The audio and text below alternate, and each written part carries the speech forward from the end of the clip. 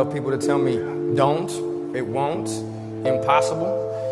And I always tell the kids at Slam, when I talk to them, I say, remember, in the word can't is the word can, and the word don't is the word do, and the word won't is the word won, and in the word impossible, which my daughter taught me, is possible. To your gut, stick to what you believe in, understand your worth, and go, okay, well, this is where you build an infrastructure. At least in my business, we built our own team, our own one-stop shop, where if someone says, no, we don't think it is, you say, don't worry, we'll check back in a month, and we'll see who, you know, and we just happen to go, oh, that'll never work. And in a month, at Pitbull, they say, you know, this is really starting to sound like a hit. There's no losing, only learning. There's no failure, only opportunities. And there's no problems, only solutions. So to me, what failure is the mother of all success. If it wasn't for Michael Jordan getting cut from his 9th grade basketball team, he wouldn't have became Michael Jordan. You know, if it wasn't for, I seen an article the other day where they were talking about Oprah Winfrey and how she got fired because she wasn't good for television.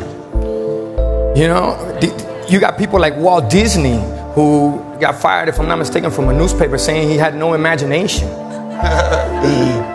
¿Tú me entiendes lo que te estoy diciendo?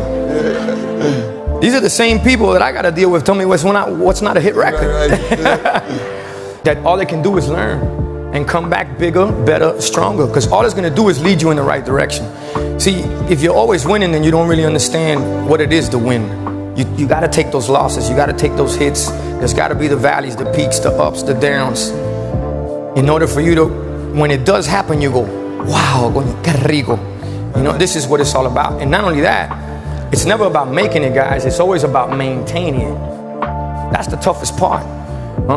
So to anybody here that feels that they left losing something, no, all you did was gain. And not only did you gain, understand, they say that be wise is to know what you don't know. So therefore, coming here and not knowing certain things that maybe didn't lead you to the prize, but in the grand scheme of things, 10 years from now, God knows what the grand prize may be 3 to 5 years from now. Was as soon as I heard Miami and let's take over the world, I said, I'm in. And I did this one record, messing around. You know what the name of the record was? Culo. Culo. My first biggest record around the world. You thought, do you for 1 second ever think this is going to be a big record?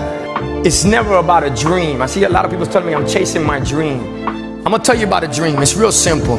Wake up and live it.